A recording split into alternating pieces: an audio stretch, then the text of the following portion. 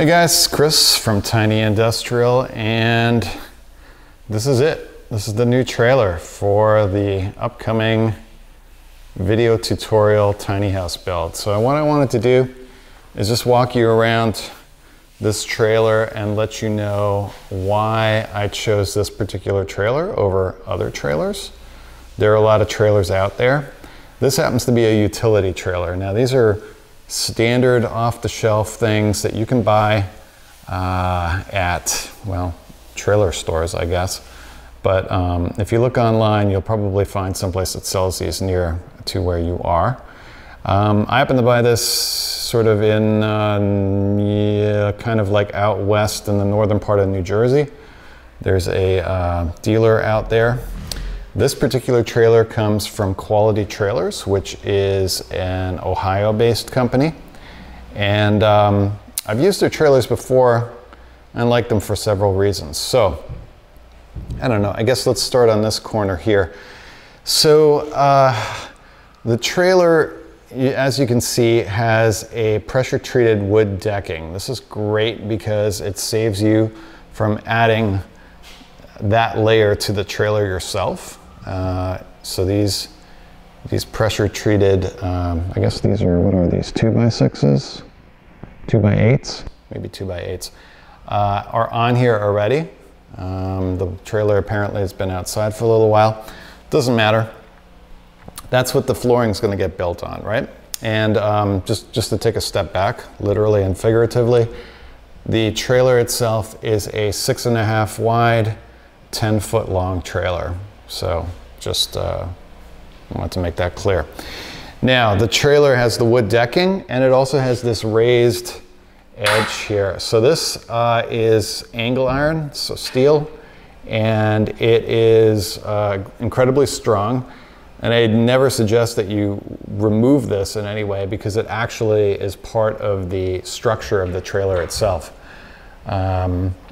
Basically the same angle iron all around. They just sort of configure it, make different shapes. This is like sort of a diagonally placed piece here.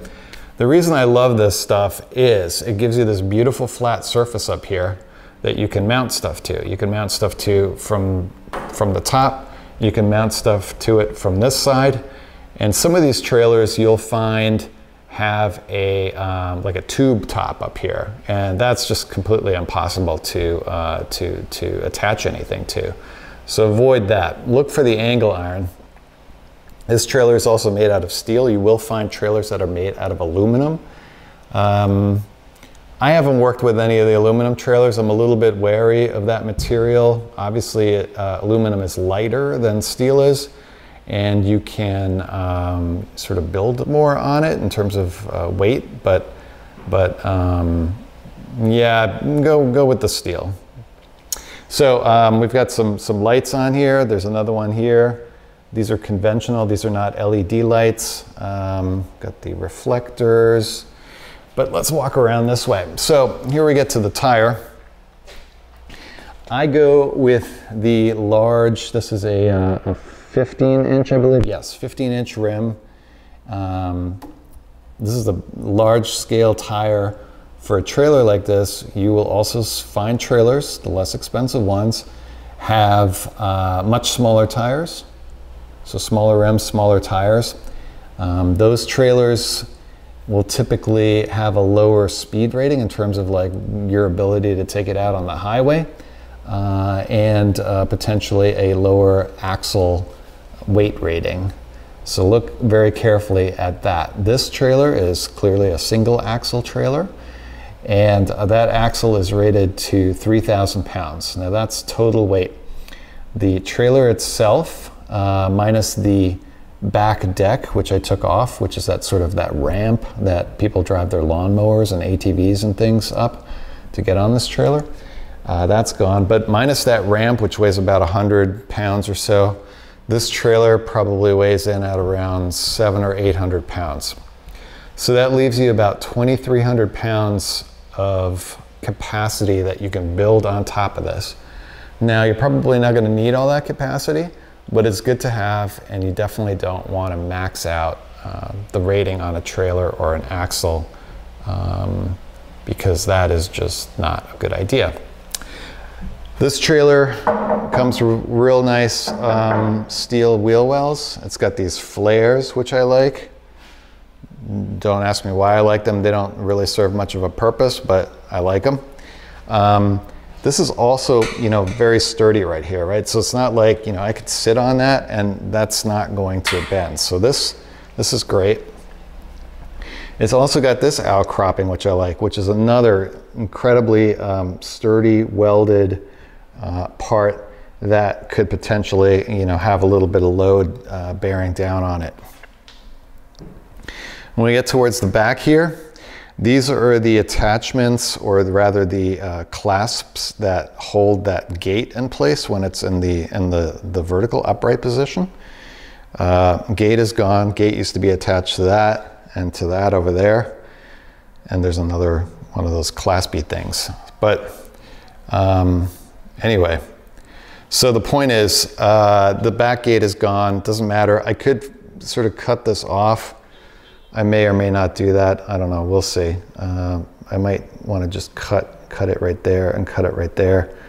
This is going to be really hard to get off of there because it's all welded. Let's see what else. Since it's of a certain width, it has this middle light indicator that's sort of a highway norm indicator that indicates that the trailer is, I think it's more than 6 feet wide. Don't quote me on that. Again, pressure treated to come around this way. Very similar over here, shockingly. License plate mounts right here.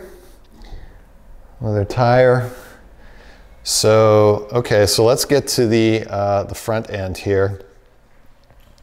Trailers will all come with one of these things where you can crank the trailer up or down so as to raise the hitching point to where you need to connect it on your vehicle, tow vehicle. This is a 2-inch receiver, so you need a 2-inch ball to tow this. Comes with these chain connectors. It's all very standard. These connect to the back of your tow vehicle again. And what you'll do is you'll hook both of these chains up.